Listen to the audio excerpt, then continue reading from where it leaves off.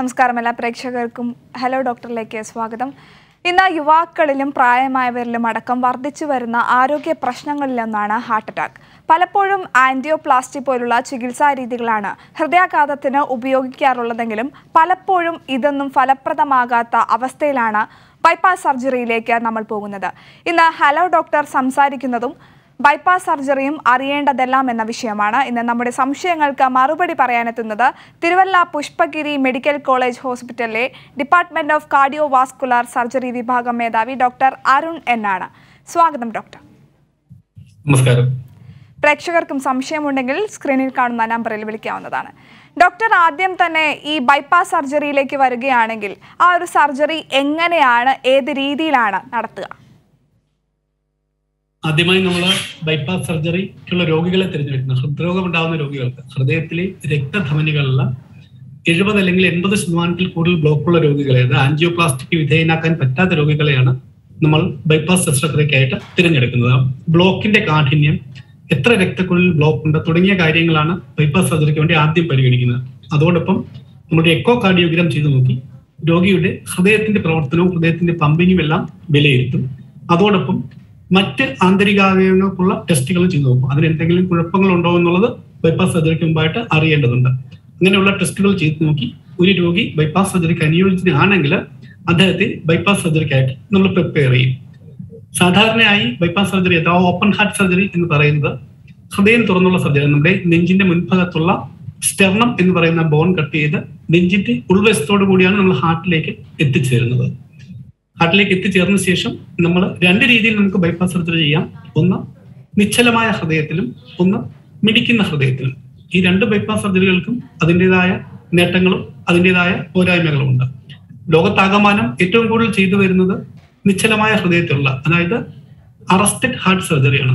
എന്നാൽ ഇന്ന് beating heart surgery ഇന്ത്യയെ പോലുള്ള 3ാം ലോക രാജ്യങ്ങളിലും വളരെയധികം പുരോഗതി പ്രാപിച്ച് വളരെയധികം ചെയ്യപ്പെട്ടു വരുന്നുണ്ട്. ഇത് പ്രധാന വ്യത്യാസം, ബീറ്റിംഗ് ഹാർട്ട് സർജറി നമ്മൾ ഹൃദയത്തിന്റെ മിടിപ്പ് നിർത്തിവെക്കുന്നില്ല. മിടിക്കുന്ന ഹൃദയത്തിൽ നമ്മൾ ഹൃദയത്തിന്റെ ആ രക്തക്കുഴലിന്റെ ഭാഗം മാത്രം ഒക്ടോപ്പസ് എന്നുള്ള ഒരു ഉപകരണം കൊണ്ട് നിശ്ചലമാക്കിക്കൊണ്ട് ആ ഭാഗത്തുള്ള രക്തക്കുഴലിലെ ബ്ലോക്കുകൾ നീക്കം ചെയ്ത് പുതിയ രക്തക്കുഴലുകൾ വച്ചുപിടിപ്പിക്കുകയാണ് ചെയ്യുന്നത്. എന്നാൽ അറസ്റ്റഡ് ഹാർട്ട് സർജറിയിൽ നമുക്ക് നിശ്ചലമായൊരു ഫീൽഡാണ്, അതായത് ഹൃദയം അനങ്ങുന്നില്ല, ഹൃദയത്തിന്റെ പ്രവർത്തനം താൽക്കാലികമായി നിർത്തിവെച്ച് ഹാർട്ട് ലങ് മെഷീൻ എന്ന് പറയുന്ന ഉപകരണത്തിലേക്ക് നമ്മുടെ രക്തചംക്രമണം ആ ഉപകരണം വഴി നടത്തിയാണ് നമ്മൾ നിശ്ചലമായ ഹൃദയത്തിൽ സർജറി ചെയ്യുന്നത്. ഡോക്ടർ, അതുപോലെ തന്നെ ഈ ആൻജിയോപ്ലാസ്റ്റിയും ഈ ബൈപ്പാസ് സർജറിയും തമ്മിലുള്ള ഈ 2 സർജറികളും തമ്മിലുള്ള വ്യത്യാസം എന്താണ്?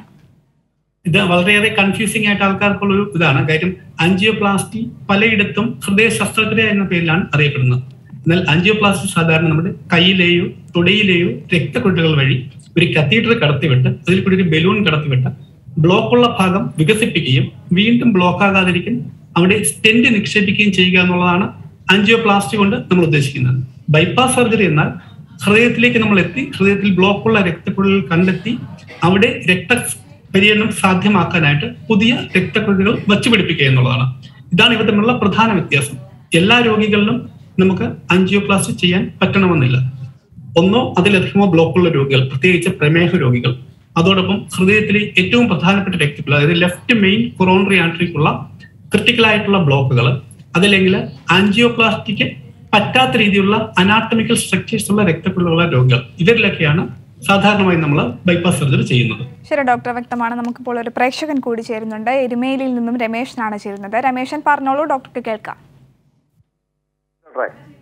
പറഞ്ഞു രമേശ, പറഞ്ഞോളൂ. ഗുഡ് ഈവനിങ് ഡോക്ടറെ. ഡോക്ടർ, ഒരു സംശയം നിവാരണത്തിന് വേണ്ടിയിട്ടാണ് ഡോക്ടറോട് ഈ ചോദ്യം ചോദിക്കുന്നത്. എന്റെ അടുത്ത ബന്ധുവിന് ഒരു ഹാർട്ട് സംബന്ധമായിട്ടുള്ള അസുഖം ഉണ്ടായി. ആശുപത്രി തൊട്ടടുത്ത ഹോസ്പിറ്റലിൽ ചെന്ന് കഴിഞ്ഞപ്പം ആൻജിയോപ്ലാസ്റ്റി ചെയ്യാൻ പറ്റത്തില്ല, ഹാർട്ട് ഓപ്പറേഷൻ ചെയ്യാൻ പറ്റുള്ളൂ എന്ന് പറഞ്ഞു. അതെന്താണ് അങ്ങനെ ബൈപ്പാസേ ചെയ്യാൻ പറ്റുള്ളൂ എന്ന് പറയുന്നു? അതെന്തുകൊണ്ടാണ്? രമേശന് ഒന്നിൽ കൂടുതൽ രക്തക്കുഴലുകളിൽ ബ്ലോക്ക് ഉണ്ടെങ്കിൽ സാധാരണ പ്രമേഹ രോഗികൾ ബൈപ്പാസ് സർജറിയാണ് കൂടുതൽ നമ്മൾ ആഗ്രഹിക്കുന്ന കാര്യം. വീണ്ടും ബ്ലോക്ക് ഉണ്ടാകാനുള്ള സാധ്യത ബൈപ്പാസ് സർജറിയിൽ ആൻജിയോപ്ലാസ്റ്റി അപേക്ഷിച്ച് കുറവാണ്. അതുപോലെ തന്നെ എല്ലാ രക്തക്കുഴലിലും നമുക്ക് ആൻജിയോപ്ലാസ്റ്റി ചെയ്യാൻ പറ്റില്ല. ഒരു രക്തക്കുഴൽ 2ആയിട്ട് വേർപിരിയുന്ന തുടക്ക ഭാഗത്തുണ്ടാകുന്ന ബ്ലോക്കുകൾക്ക് ആൻജിയോപ്ലാസ്റ്റി ചെയ്താൽ ചിലപ്പോൾ മറ്റു രക്തക്കുഴൽ അടഞ്ഞു പോകാനുള്ള സാധ്യതയുണ്ട്. അതുകൊണ്ട് എല്ലാ രക്തക്കുഴലുകളിലും ആൻജിയോപ്ലാസ്റ്റി സാധ്യമല്ല. പക്ഷെ എന്നാൽ എല്ലാ രക്തക്കുഴലിലും ബൈപ്പാസ് സർജറി നമുക്ക് ചെയ്യാൻ സാധിക്കും. അപ്പൊ അതുകൊണ്ട് ആൻജിയോപ്ലാസ്റ്റിക്ക് പറ്റുന്ന ആ അനാട്ടമിക്കൽ ഘടന ഇല്ലാത്ത രക്തക്കുഴലോ അതല്ലെങ്കിൽ ഒന്നിൽ കൂടുതൽ രക്തക്കുഴൽ ബ്ലോക്കുകളുള്ള പ്രമേഹ രോഗികളോ അങ്ങനെ എന്തെങ്കിലും ആയതുകൊണ്ടായിരിക്കണം അവർ ആൻജിയോപ്ലാസ്റ്റി സാധ്യമല്ല, ബൈപ്പാസ് സർജറി വേണമെന്ന് നിർദ്ദേശിച്ചത്. Thank you. ശരി ഡോക്ടർ, വ്യക്തമാണ്. ഇപ്പോൾ ഡോക്ടർ കുറച്ചു മുന്നേ സൂചിപ്പിച്ചതുപോലെ തന്നെ ഈ ഡയബറ്റിക്സ് രോഗികൾക്ക് ഈ ബൈപ്പാസ് സർജറി എത്രത്തോളം പ്രാവർത്തികമാണ്, അല്ലെങ്കിൽ ഇതിന്റെ കോംപ്ലിക്കേഷൻസ് എന്തൊക്കെയായിരിക്കും ഡോക്ടർ? ഡയബറ്റിക് രോഗികളിൽ ഞാൻ നേരത്തെ പറഞ്ഞ പോലെ അനാട്ടമിക്കലി ആൻജിയോപ്ലാസ്റ്റി ചെയ്യാൻ പറ്റുന്ന ഘടനയുള്ളവരാണെങ്കിൽ ഒരു സ്റ്റെന്റൊക്കെ അല്ലെങ്കിൽ 1-2 സ്റ്റെന്റ് ഇട്ട് ആ ബ്ലോക്ക് മാറ്റാൻ പറ്റുന്നതാണെങ്കിൽ പ്രാഥമികമായിട്ട് അത് ചെയ്യാം. എങ്കിൽ 2 അതിൽ കൂടുതലോ ബ്ലോക്ക് ഉണ്ടെങ്കിൽ ഈ പറയുന്ന പോലെ വളരെ പെട്ടെന്ന് ഈ സ്റ്റെന്റുകൾ അടഞ്ഞു പോകാനുള്ള ഒരു സാധ്യത ഡയബറ്റിക് രോഗികളുണ്ട്. സാധാരണ രോഗികളെക്കാൾ കുറച്ചുകൂടി ആക്സലറേറ്റഡ് ആത്രോസ്ക്ലെറോസ് വന്നിട്ട് ഈ രക്തക്കുഴൽ അടഞ്ഞു പോകാനുള്ള ഒരു സാധ്യത ഡയബറ്റിക് രോഗികൾക്കുണ്ട്. അങ്ങനെയുള്ള രോഗികൾ കൂടുതൽ പേറ്റൻസി റേറ്റ്, കൂടുതൽ നാള് ബ്ലോക്ക് ഇല്ലാതെ നിലനിൽക്കുന്നത് ബൈപ്പാസ് സർജറിക്കാണ്. അതുകൊണ്ട് തന്നെ കൂടുതൽ മേന്മ അവകാശപ്പെടാൻ പറ്റുന്നതും ബൈപ്പാസ് സർജറിക്കാണ്. എന്നാൽ പ്രമേഹ രോഗികൾ നമ്മൾ ഓപ്പറേഷൻ ചെയ്യുമ്പോൾ നമ്മൾ കുറെ മുൻകരുതൽ എടുക്കേണ്ടതുണ്ട്. അതിലൊന്ന് നമുക്കറിയാം, പ്രമേഹ രോഗം പൂർണ്ണമായും അതിന്റെ കൺട്രോളിൽ കൊണ്ടുവരണം. ഷുഗറിന്റെ ലെവൽ കൺട്രോൾ ആയിരിക്കണം. അതല്ലെങ്കിൽ മുറിവിൽ ഇൻഫെക്ഷൻ ഉണ്ടാകാനും മുറിവ് പഴുക്കാനും ഒക്കെയുള്ള സാധ്യതകളുണ്ട്. അതോടൊപ്പം തന്നെ പ്രമേഹ രോഗികൾ നമ്മൾ കിഡ്നിയുടെ പ്രവർത്തനം ക്ലോസ് ആയിട്ട് മോണിറ്റർ ചെയ്യുകയും വേണം. കിഡ്നിയുടെ ഫംഗ്ഷൻ നമ്മൾ ഇടയ്ക്കിടയ്ക്ക് വിലയിരുത്തുകയും ചെയ്യണം. ഡോക്ടർ, അതുപോലെ തന്നെ ഈ പലപ്പോഴും ഈ ആൻജിയോപ്ലാസ്റ്റിയാണ് ജനറലായി ബ്ലോക്കുകൾ ഉണ്ടാകുമ്പോൾ അല്ലെങ്കിൽ ഹൃദയാഘാതം ഉണ്ടാകുമ്പോൾ സാധാരണ ചെയ്യാറ് എന്നാണ് കേട്ടിട്ടുള്ളത്. എപ്പോഴാണ് ഡോക്ടർ ഈ ബൈപ്പാസ് സർജറിയിലേക്ക് നമ്മൾ കടക്കുക? ഒരു രോഗിക്ക് പെട്ടെന്നൊരു വളരെ ശക്തമായ ഹൃദയാഘാതം ഉണ്ടായാൽ പ്രാഥമികമായിട്ട് ഹൃദയത്തെ രക്ഷിക്കാൻ തീർച്ചയായിട്ടും ആൻജിയോപ്ലാസ്റ്റി തന്നെയാണ് ചെയ്യേണ്ടത്. നമ്മൾ അതിനുള്ള ആ സമയം വേസ്റ്റ് ചെയ്യില്ല. അതായത് നെഞ്ചുവേദന തുടങ്ങി ആ രോഗിയെ എത്രയും പെട്ടെന്ന് ഏറ്റവും അടുത്തുള്ള കാത്തലാബ് സൗകര്യമുള്ള ഒരു ആശുപത്രിയിൽ എത്തിച്ച് ആ രക്തക്കുഴലിലെ തടസ്സം നീക്കി ഹൃദയത്തിലേക്കുള്ള രക്തഓട്ടം പുനഃസ്ഥാപിക്കുക എന്നുള്ളതാണ് പ്രാഥമിക ലക്ഷ്യം. അതിനുശേഷം മറ്റുള്ള ഗുരുതരമല്ലാത്ത ബ്ലോക്കുകൾ ഉണ്ടെങ്കിൽ പിന്നീട് നമുക്ക് ബൈപ്പാസ് സർജറിയെ കുറിച്ച് ആലോചിക്കാവുന്നതാണ്. ഞാൻ പറഞ്ഞതുപോലെ ബ്ലോക്കിന്റെ എണ്ണം, ബ്ലോക്കിന്റെ കാഠിന്യം, ബ്ലോക്കിന്റെ അനാട്ടമിക്കൽ ഘടന, ഹൃദയത്തിന്റെ പമ്പിങ്, ഇവയൊക്കെയാണ് ആൻജിയോപ്ലാസ്റ്റി വേണോ ബൈപ്പാസ് സർജറി വേണോ എന്ന് തീരുമാനിക്കുന്നത്. അപ്പം ഈ കാര്യങ്ങൾ ബൈപ്പാസ് സർജറിക്കാണ് കൂടുതൽ അനുകൂലമെങ്കിൽ നമ്മൾ ബൈപ്പാസ് സർജറിയിലേക്ക് പോകണം. അതല്ല, ആൻജിയോപ്ലാസ്റ്റി ചെയ്യാൻ പറ്റുന്ന രക്തക്കുഴലുകളാണെങ്കിൽ ആൻജിയോപ്ലാസ്റ്റി നമുക്ക് തൽക്കാലം ഹൃദയത്തിന്റെ മസിലുകളെ രക്ഷിച്ചെടുക്കാവുന്നതാണ്. ഡോക്ടർ, ഇപ്പോൾ നമുക്കൊരു പ്രേക്ഷകൻ കൂടി ചേരുന്നുണ്ട്. കോഴിക്കോട് നിന്നും ഗോപാലനാണ് ചേരുന്നത്. ഗോപാലൻ പറഞ്ഞോളൂ, ഡോക്ടർക്ക് കേൾക്കാം. അതെ, പണിക്ക് പോയി കഴിഞ്ഞാല് നമ്മളെ നെഞ്ചരിച്ചിലും കാര്യം കണ്ട് ഗ്യാസിന്റെ കീവാഴും കുറെ ഇത് എണ്ണൊക്കെ കുറെ വരുന്നുണ്ട്. എന്താണ് അതിന്റെ? അത് താങ്കൾക്ക് പ്രഷറോ ഷുഗറോ ഉള്ള ആളാണോ? അല്ല, അങ്ങനത്തെ ഒന്നുമില്ല. പുകവലിയുണ്ടോ? ഇല്ല. രാത്രി ഉറങ്ങാൻ തന്നെ ഭയങ്കരം ഇങ്ങനത്തെ ഒരു ബുദ്ധിമുട്ടുണ്ട്. കാര്യം സാധാരണ നമ്മളെ ഹൃദയാഘാതത്തിന് കാണുന്ന പ്രധാന ലക്ഷണം നെഞ്ചുവേദനയാണ്. എന്നാൽ എല്ലാ ആൾക്കാരിലും ഈ നെഞ്ചുവേദന വരണമെന്നില്ല. പ്രത്യേകിച്ച് ഹൃദയത്തിന്റെ വലതുവശത്തെ രക്തക്കുഴലിലോ ഹൃദയത്തിന്റെ അടിഭാഗത്തുള്ള രക്തക്കുഴലിലോ ആണ് കൂടുതൽ ബ്ലോക്കുകളെങ്കിൽ ചില ആൾക്കാർക്ക് ഈ വയറിൽ കമ്പിച്ചിരിക്കുന്നത് പോലെയോ ഗ്യാസ് ട്രബിൾ പോലെയോ നെഞ്ചിരിച്ചിൽ പോലെയോ തോന്നാം. അതും ഒരു ഹൃദ്രോഗത്തിന്റെ ലക്ഷണമാകാം. താങ്കൾക്ക് ഇങ്ങനെയുള്ള ലക്ഷണങ്ങൾ ഉണ്ടെങ്കിൽ, താങ്കൾ 45 വയസ്സ് കഴിഞ്ഞൊരു പുരുഷനാണെങ്കിൽ തീർച്ചയായിട്ടും അടുത്തുള്ള ഒരു കാർഡിയോളജിസ്റ്റിനെ കണ്ട് ഒരു TNK ടെസ്റ്റ്, ട്രെഡ്മിൽ ടെസ്റ്റും ഒരു എക്കോ കാർഡിയോഗ്രാം ടെസ്റ്റും ചെയ്ത് താങ്കൾക്ക് ഹൃദയത്തിലെ ബ്ലോക്കുകളൊന്നും ഇല്ല എന്ന് ഉറപ്പുവരുത്തേണ്ടതാണ്. ശരി ഡോക്ടർ, ഇപ്പോൾ ബൈപ്പാസ് സർജറി എന്ന് പറയുമ്പം സാധാരണക്കാരുടെ ഇടയിൽ വളരെയധികം നല്ലൊരു ആശങ്ക നിലനിൽക്കുന്നുണ്ടെന്ന് ഡോക്ടർക്ക് അറിയാമല്ലോ. ഇപ്പോൾ അതുപോലെ തന്നെ ചിലർ ഇത് ചെയ്യാനായിട്ട്, ഈ സർജറി ചെയ്യാനായിട്ട് സമ്മതിക്കാറുമില്ല. ഇത്തരത്തിൽ ഡിഫിക്കൽട്ടായ ഒരു സർജറി തന്നെയാണ് ഈ ബൈപ്പാസ് സർജറി എന്ന് പറയുന്നത്. ഹലോ, കേൾക്കാമോ ഡോക്ടർ? കേൾക്കാം. ഡോക്ടർ ബൈപ്പാസ് സർജറിയെ കുറിച്ച് പറഞ്ഞോളൂ ഡോക്ടർ. ബൈപ്പാസ് സർജറിയെ കുറിച്ചുള്ള മിഥ്യാധാരണ, ഇതെന്തോ വളരെ വലിയ അപകടം ഉണ്ടാക്കുന്ന സർജറിയാണ്, വളരെ ഗുരുതരമായ സർജറിയാണ് എങ്കിൽ അതിന്റെ സത്യം അതല്ല. ഇന്ന് ലോകം എമ്പാടും ഏറ്റവും കൂടുതൽ ചെയ്യപ്പെടുന്ന ഒരു ശസ്ത്രക്രിയയാണ് ഹൃദയ ശസ്ത്രക്രിയയും ബൈപ്പാസ് സർജറികൾ. പണ്ട് കാലത്തെ അപേക്ഷിച്ച് ഇതിന്റെ മരണനിരക്കും അപകട സാധ്യതയും വളരെ കുറവാണ്. ഒരു ബൈപ്പാസ് സർജറിയുടെ അപകട സാധ്യത ഇന്ന് 1% താഴെയാണ് ലോകം മുഴുവൻ. നമ്മുടെ കേരളത്തിൽ അതിലും മെച്ചപ്പെട്ട റിസൾട്ടുകളാണ് ബൈപ്പാസ് സർജറിക്കുള്ളത്. ഇത് ആൾക്കാർ ഇത് പറഞ്ഞുണ്ടാക്കുന്ന ഒരു ഭീകരതയാണ് ബൈപ്പാസ് സർജറിക്കുള്ളത്.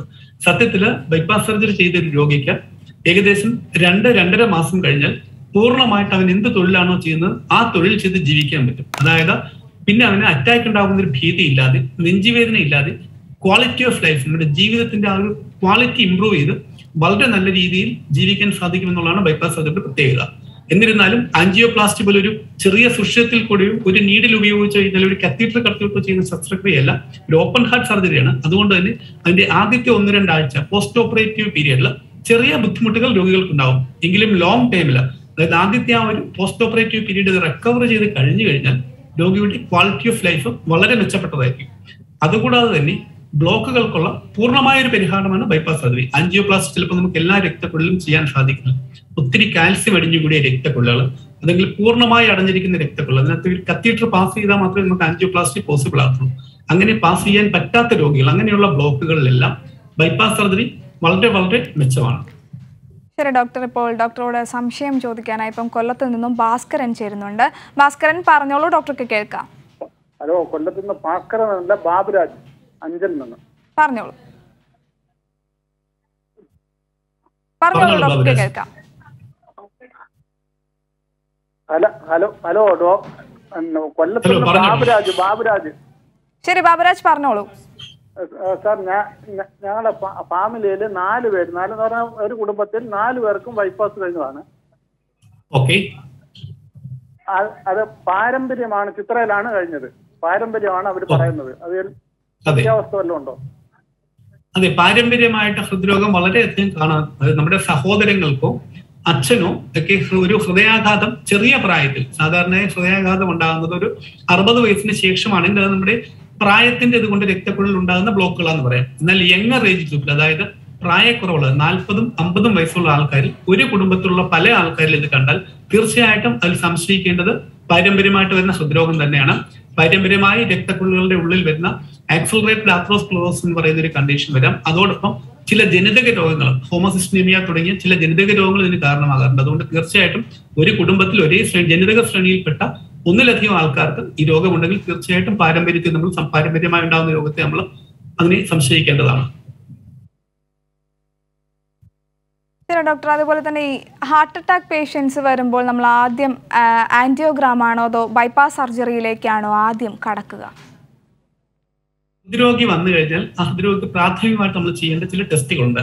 ആദ്യം നമ്മൾ ECG എടുത്ത് നോക്കും. ECGയിൽ വ്യതിയാനങ്ങൾ ഉണ്ടോ എന്ന് നോക്കും. ECGയിൽ വ്യതിയാനങ്ങൾ ഇല്ലെങ്കിൽ തന്നെ നമ്മൾ ഹാർട്ട് അറ്റാക്കിന്റെ കാഠിന്യം പറയാനുള്ള ട്രോപ്പോണിൻ പോലുള്ള ടെസ്റ്റുകൾ ചെയ്ത് നോക്കും. ആ ടെസ്റ്റ് പോസിറ്റീവ് ആണെങ്കിൽ പേഷ്യന്റിന് ഓൺഗോയിങ് തുടർച്ചയായിട്ടുള്ള നെഞ്ചുവേദന ഇല്ലെങ്കിൽ പേഷ്യന്റ് നമുക്കൊരു TMT ടെസ്റ്റിന് വിധേയമാക്കാം. TMT ടെസ്റ്റ് പോസിറ്റീവ് ആണെങ്കിൽ തുടർന്ന് നടത്തേണ്ട പരിശോധനയാണ് ആൻജിയോഗ്രാം. ആൻജിയോഗ്രാം പരിശോധനയ്ക്ക് ശേഷമാണ് ഒരു രോഗിക്ക് എന്ത് ചികിത്സ വേണമെന്ന് നമ്മൾ തീരുമാനിക്കുന്നത്. ആൻജിയോഗ്രാം പരിശോധനയിൽ 70% താഴെയുള്ള ബ്ലോക്കുകളാണ് ഉള്ളതെങ്കിൽ സാധാരണ രോഗിക്ക് മരുന്നുകൾ മാത്രം മതി. പിന്നെ ആ ബ്ലോക്കുകൾ കൂടാതിരിക്കാനും രക്തം കട്ടപിടിക്കാനും കൊളസ്ട്രോളിനുള്ള മരുന്നുകളെല്ലാം കൃത്യമായിട്ട് കഴിക്കുക എന്നുള്ളതാണ് അതിന്റെ ട്രീറ്റ്മെന്റ്. എന്നാൽ 70%-അധികം ബ്ലോക്ക് ഉണ്ടെങ്കിൽ, അത് ആൻജിയോപ്ലാസ്റ്റി ചെയ്യാൻ പറ്റുന്ന രീതിയിലുള്ള ബ്ലോക്ക് ആണെങ്കിൽ നമുക്ക് ആൻജിയോപ്ലാസ്റ്റിയെ കുറിച്ച് ചിന്തിക്കാം. അതല്ല, ആൻജിയോപ്ലാസ്റ്റി ചെയ്യാൻ പറ്റാത്ത രീതിയിലുള്ള ബ്ലോക്ക് ആണെങ്കിൽ നമുക്ക് ബൈപ്പാസ് ശസ്ത്രക്രിയ ആവശ്യമായിട്ട് വരും. ഡോക്ടർ, അത്തരത്തിൽ നോക്കുവാണെങ്കിൽ ഈ ഹാർട്ട് അറ്റാക്ക് പേഷ്യൻസിന് ഈ ബൈപ്പാസ് സർജറി എത്രത്തോളം ഹോപ്പ്ഫുൾ ആയിരിക്കും? ബൈപ്പാസ് സർജറി വളരെയധികം മെച്ചപ്പെട്ട്, ഞാൻ പറഞ്ഞല്ലോ, ക്വാളിറ്റി ഓഫ് ലൈഫ് വളരെ ഇംപ്രൂവ് ചെയ്യും. അവരുടെ ബ്ലോക്ക് ഇല്ലാതെ ഒരു നെഞ്ചുവേദനയും ഒരു ഹാർട്ട് അറ്റാക്കും വരാതെ വർഷങ്ങളോളം അവർക്ക് ബൈപ്പാസ് സർജറിക്ക് ശേഷം ജീവിച്ചിരിക്കാൻ സാധിക്കും.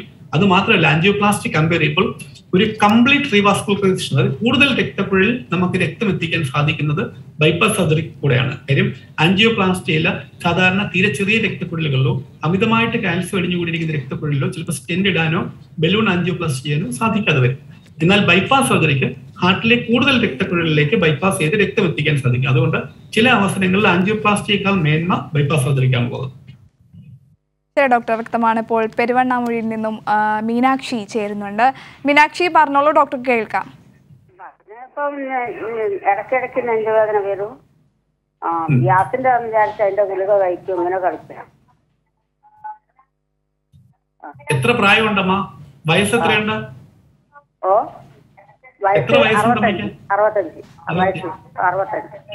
ഷുഗറിന്റെയോ പ്രഷറിന്റെയോ അസുഖം ഉണ്ടോ? ഷുഗറോ പ്രഷറോ ഉണ്ടോ? പ്രഷർ അങ്ങനെ ഇല്ല. ഇതിനു മുമ്പ് എപ്പോഴെങ്കിലും ECG എടുത്ത് നോക്കിയിട്ടുണ്ടോ? ഇതിനിടെ പ്രഷർ അങ്ങനെ ഉണ്ടായില്ല, അങ്ങനെ ഇല്ല. ഇല്ല. അപ്പൊ അമ്മ ചെയ്യേണ്ടത് അമ്മയുടെ പ്രഷറും ഷുഗറും ഒന്ന് പരിശോധിച്ച് നോക്കുക. ഒരു ECG എടുത്ത് അടുത്തുള്ള ഒരു ഫിസിഷ്യനെ കാണിക്കുക. ECGയിൽ എന്തെങ്കിലും വ്യത്യാസങ്ങൾ കാണിക്കുന്നുണ്ടെങ്കിൽ അമ്മ ഒരു കാർഡിയോളജിസ്റ്റിനെ കണ്ടിട്ട് TMT പരിശോധനയും എക്കോ പരിശോധനയും മറ്റ് തുടർ പരിശോധന ചെയ്ത് നോക്കണം. അത് ചെയ്ത് നോക്കിയാൽ മാത്രമേ നമുക്കിത് ഹൃദ്രോഗത്തിന്റെ ലക്ഷണമാണോ എന്ന് പറയാൻ സാധിക്കും. ഗ്യാസ് എന്ന് പറഞ്ഞതിനെ അവഗണിച്ചിരിക്കരുത്. ചിലപ്പോൾ ഇത് ഹൃദ്രോഗത്തിന്റെ ലക്ഷണങ്ങളാകാം. അത് കൂടുതൽ പരിശോധനയിലൂടെ നമുക്ക് കണ്ടെത്താൻ സാധിക്കുകയുള്ളൂ.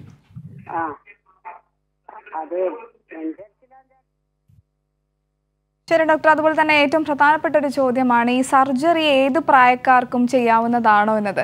അതായത് ഈ ശാരീരിക പ്രശ്നങ്ങൾ, ശ്വാസതടസ്സം പോലുള്ള പ്രശ്നങ്ങൾ ഉണ്ടെങ്കിൽ ഈ ബൈപ്പാസ് സർജറി ചെയ്യാമോ? സാധാരണയായി നമ്മൾ ഈ രോഗികളെ സർജറിക്ക് മുമ്പ് പ്രീ ഓപ്പറേറ്റീവ് അസസ്മെന്റ് നടത്തും. അതായത് അവരുടെ ആരോഗ്യനില എത്രമാത്രം ഉണ്ട്. തീരെ ഫ്രജൈൽ ആയിട്ടുള്ള പേഷ്യന്റ്, അതായത് നമ്മൾ തീരെ ആരോഗ്യനില മോശമായ പേഷ്യന്റ്, ബെഡ് റിഡൻ പേഷ്യന്റ്, അവർ എണീറ്റ് നടക്കാൻ സാധ്യതയില്ലാത്ത രോഗികൾ, അതല്ലെങ്കിൽ ഗുരുതരമായ മറ്റ് ആരോഗ്യ പ്രശ്നം, അതായത് ലിവറിന് വളരെ ഗുരുതരമായ രോഗം ബാധിച്ചിരിക്കുന്നു, അല്ലെങ്കിൽ ഒരു ടെർമിനലി ക്യാൻസർ രോഗികൾ, ഇങ്ങനെയുള്ള രോഗികളിൽ നിന്നും സാധാരണ ബൈപ്പാസ് സർജറി ചെയ്യാറില്ല. പിന്നെ പ്രായം എന്നുള്ളത് ഇതിനൊരു ഘടകമല്ല. കാര്യം ഒരാളുടെ ക്രോണോളജിക്കൽ ഏജ്, അതായത് നമ്മൾ എണ്ണുന്ന 1, 2, 3 എന്നുള്ള വയസ്സല്ല, അവരുടെ ഫിസിക്കൽ, 90 വയസ്സുള്ള ഒരാളായാലും 70 വയസ്സുള്ള ഒരാളുടെ കായികാധ്വാനം അദ്ദേഹത്തിന് ചെയ്യാൻ സാധിക്കുന്നുണ്ടെങ്കിൽ, അദ്ദേഹത്തിന് നോർമൽ ലൈഫ് അതുപോലെ കൊണ്ടുപോകാൻ സാധിക്കുന്നുണ്ടെങ്കിൽ up to 90 years bypass surgery ചെയ്യുന്നത് സേഫ് തന്നെയാണ്. അല്ലാതെ ബൈപ്പാസ് സർജറിക്ക് പ്രത്യേകിച്ച് ഒരു പ്രായപരിധി ഇല്ല.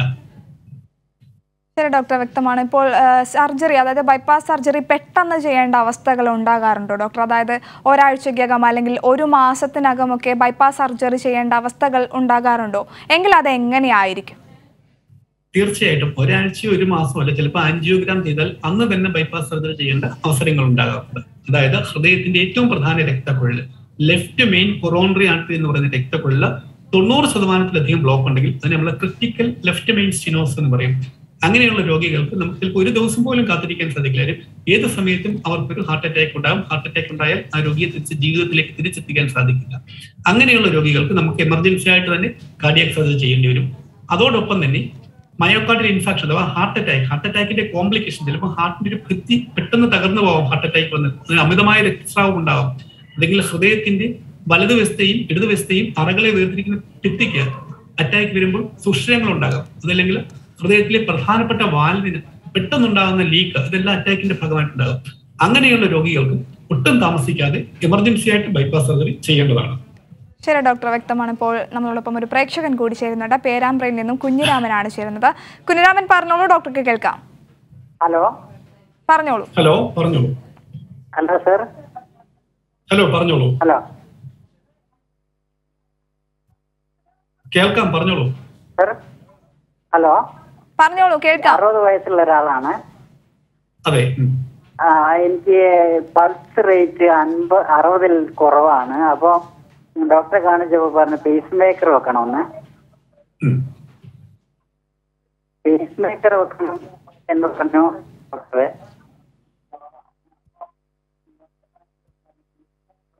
വ്യക്തമാകുന്നില്ല, ചോദ്യം വ്യക്തമാകുന്നില്ല.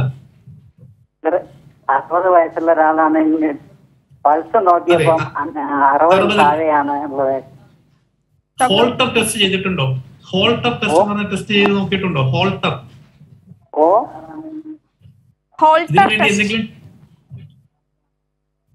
ഡോക്ടറെ കാണിച്ചപ്പോ പറഞ്ഞ പേസ് മേക്കർ വെക്കണം, അതാണ് വഴി. 60 വയസ്സ് കഴിഞ്ഞ ഒരാൾക്ക് ഹൃദയമിടിപ്പ് താഴെയാണെങ്കിൽ, അദ്ദേഹത്തിന് തലകറക്കം പോലുള്ള ലക്ഷണങ്ങൾ ഉണ്ടെങ്കിൽ സാധാരണയായി നമ്മൾ ഹോൾട്ടർ എന്ന് പറയുന്ന ഒരു ടെസ്റ്റ് ചെയ്യും. അത് 1 ദിവസം കൊണ്ട് ചെയ്യാവുന്ന ടെസ്റ്റ് ഉണ്ട്, 3 ദിവസം കൊണ്ട് ചെയ്യാവുന്ന ടെസ്റ്റ് ഉണ്ട്. ആ ഹോൾട്ടർ ടെസ്റ്റ് നോക്കി അതിന്റെ റിസൾട്ട് അനുസരിച്ചിട്ടാണ് ഒരു രോഗിക്ക് നമ്മൾ പേസ് മേക്കർ വേണമോ വേണ്ടയോ എന്ന് തീരുമാനിക്കുന്നത്. സാധാരണയായി ലക്ഷണങ്ങൾ ഒന്നും ഇല്ലാത്ത ഒരാളാണെങ്കിൽ ഹൃദയമിടിപ്പ് വർദ്ധിപ്പിക്കാനുള്ള ഗുളികകളിൽ കുറച്ചുനാൾ നമുക്ക് മുമ്പോട്ട് പോകാം. വീണ്ടും എന്തെങ്കിലും രോഗലക്ഷണങ്ങൾ കാണിക്കുന്നുണ്ടെങ്കിലോ അല്ലെങ്കിൽ വർഷത്തിലൊരിക്കലോ ഈ ഹോൾട്ടർ ടെസ്റ്റ് നമ്മൾ റിപ്പീറ്റ് ചെയ്ത് നോക്കണം. ആ ഹോൾട്ടർ ടെസ്റ്റിൽ 2 ഹൃദയമിടിപ്പുകൾ തമ്മിലുള്ള വ്യത്യാസം വളരെ കൂടുതലായിട്ടുണ്ടെങ്കിൽ തീർച്ചയായിട്ടും പേസ് മേക്കർ വയ്ക്കേണ്ടതാണ്. ഡോക്ടർ, ഇപ്പോൾ കുറച്ചു മുന്നേ ഡോക്ടർ സൂചിപ്പിച്ചല്ലോ 1 ദിവസത്തിനകം വേണമെങ്കിൽ നമുക്ക് ബൈപ്പാസ് സർജറി ചെയ്യാമെന്ന്. അങ്ങനെയാണെങ്കിൽ ഈ 1 ദിവസം കൊണ്ട് ചെയ്യുന്ന ബൈപ്പാസ് സർജറിക്ക് രോഗിയെ എങ്ങനെ നമുക്ക് സജ്ജമാക്കി ഇരുത്താൻ സാധിക്കും ഡോക്ടർ? നമ്മളൊരു എമർജൻസി സർജറി ചെയ്യുമ്പോൾ നമുക്ക് ആദ്യം രോഗിയുടെ ജീവൻ രക്ഷിക്കുക എന്നുള്ളതാണ് ഏറ്റവും പ്രധാനപ്പെട്ട കാര്യം. അപ്പോൾ തന്നെ നമ്മൾ മറ്റുള്ള ടെസ്റ്റുകളിൽ ചിലപ്പോൾ ചില കോംപ്രമൈസുകൾ ചെയ്യുന്നത്. ഉദാഹരണമായിട്ട് പേഷ്യന്റ് സാധാരണയായി ബൈപ്പാസ് സർജറിക്ക് മുമ്പ് നമ്മൾ എല്ലാ രോഗികളിലും കരോട്ടിക് ഡോപ്ലർ, അതായത് തലച്ചോറിലേക്കുള്ള രക്തഓട്ടം അത് നിർണ്ണയിക്കുന്ന ടെസ്റ്റുകൾ ചെയ്യാറുണ്ട്. വയറിന്റെ സ്കാൻ ചെയ്ത് ആന്തരിക അവയവങ്ങൾക്ക് കുഴപ്പമുണ്ടോ എന്നുള്ളത് നോക്കാറുണ്ട്. എന്നാൽ ചിലപ്പോൾ എമർജൻസി ആയിട്ട് ചെയ്യേണ്ടി വരുമ്പോൾ നമുക്ക് പ്രാഥമികമായി ഇതിനൊന്നിനുള്ള സമയം കിട്ടണമെന്നില്ല. അപ്പൊ അങ്ങനെയുള്ള രോഗികൾക്ക് നമ്മൾ ഏറ്റവും അത്യാവശ്യം ബെഡിൽ നിന്ന് ആ രോഗിയെ ചിലപ്പോൾ മൊബിലൈസ് ചെയ്യാൻ മറ്റൊരു സ്ഥലത്തേക്ക് മാറ്റി ടെസ്റ്റ് ചെയ്യാനുള്ള ഒരു സമയം പോലും കിട്ടണമെന്നില്ല. അത് രോഗിക്ക് ചിലപ്പോൾ ആരോഗ്യത്തിന് അപകടമായി തീരാം. അപ്പൊ അങ്ങനെയുള്ള അവസരങ്ങളിൽ പ്രാഥമികമായ രക്തപരിശോധനകൾ മാത്രം നടത്തി നമ്മൾ നേരിട്ട് രോഗിയെ ഈ പറയുന്ന പോലെ ബൈപ്പാസ് സർജറിക്ക് വിധേയരാക്കാറുണ്ട്. മറ്റ് പരിശോധനകൾ അതിനുശേഷം വേണമെങ്കിൽ രോഗി സ്റ്റേബിൾ ആയി കഴിഞ്ഞ ശേഷം നമുക്ക് ചെയ്തു നോക്കാവുന്നതാണ്.